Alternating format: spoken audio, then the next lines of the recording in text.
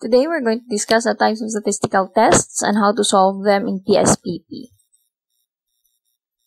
So for this presentation, we're going to use PSPP to solve for the statistical analysis and Excel to encode your data. The problem in this presentation is found in Modern Business Statistics with Microsoft Office Excel. As a review, these are the steps in hypothesis testing. Number 1, state the null hypothesis and the alternative hypothesis. Number 2, choose the level of significance. Number 3, select the appropriate test statistic and establish the critical region. Number 4, collect the data and compute the value of the test statistic from the sample data. And number 5, make the decision. In this presentation, we're going to discuss Pearson Product Moment Correlation Coefficient, or your Pearson Correlation for short, or Pearson R. So the Pearson Product Moment Correlation Coefficient is a measure of strength and direction of association that exists between two variables measured on at least an interval scale. So either there is a positive correlation or a negative correlation or no correlation between two variables. Okay? So, for example, we may use Pearson's correlation to understand whether there is an association between examination performance and time spent revising. You may also use Pearson's correlation to understand whether there is an association between depression and length of unemployment. Okay? So, either negative or positive correlation. So, assumptions for Pearson are, the two variables should be measured at the interval or ratio level.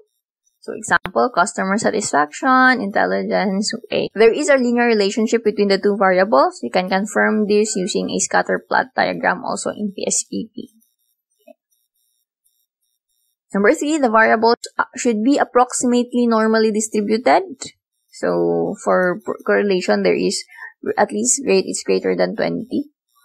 Then, there should be no significant outliers. So, meaning if we do a scatter plot diagram, there is no data that goes away from your linear correlation or in the scatter plot. So, if ever there is a data that will do that, you can remove that one because Pearson R is greatly affected by outliers. Okay? And then there is independence of observation. So, meaning your respondents, it should not be the same. So, procedure in PSPP. So, encode your data for variable 1 and variable 2 in PSPP.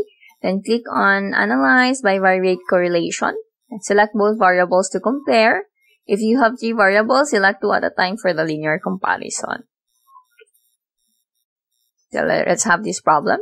A Department of Transportation study on driving speed and miles per gallon for mid-size automobiles resulted to the listed data. Is speed and gallons consumed significantly related at 0.05 level of significance? Okay, so HO, there is no significant relations between speed and gallons consumed. And HA, there is significant relationships between speed and gallons consumed. Then our critical value is 0.05 level of significance. The test statistic to do is Pearson correlation, since ang question is there significant relationship between speed and gallons? Okay. The critical region is that the p-value should be less than 0.05 to reject the null hypothesis. Okay. So let's go to the problem. Okay. So speed per miles, then miles per gallon. Okay. So, in your PSPP, you simply type this one as speed. Okay, you can actually have R1 or respondents, or let's have car1. Okay. Then, speed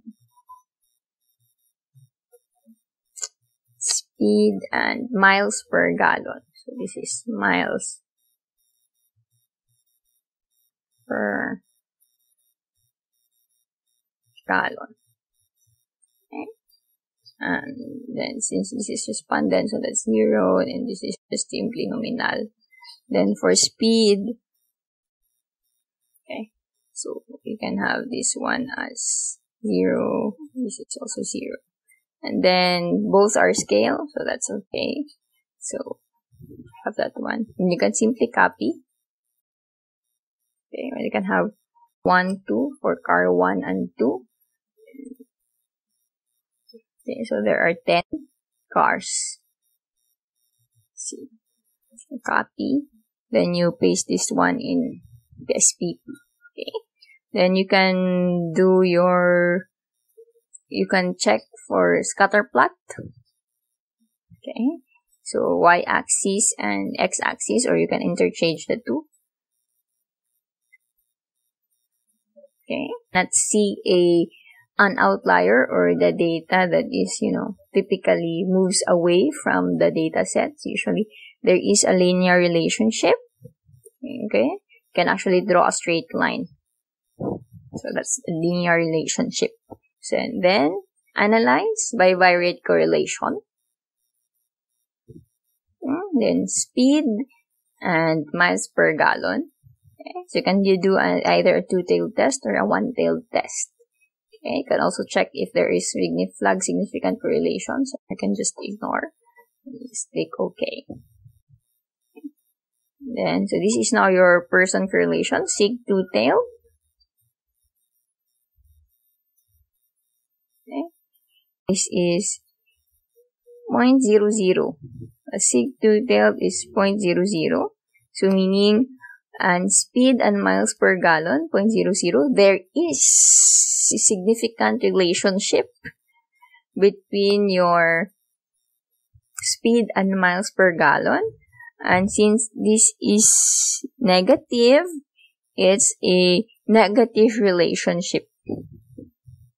As you can see, this is actually a negative relationship because our graph is going downwards. It's a positive relationship if ang imong graph is from 0 to, okay, so as the speed increases, the miles per gallon consumed also increases. So this one, as the speed decreases, or as the miles per gallon increases, the speed decreases. Okay, as the miles per gallon increases, the speed decreases. So that's why it's a negative relationship. Okay, so that's for Pearson correlation.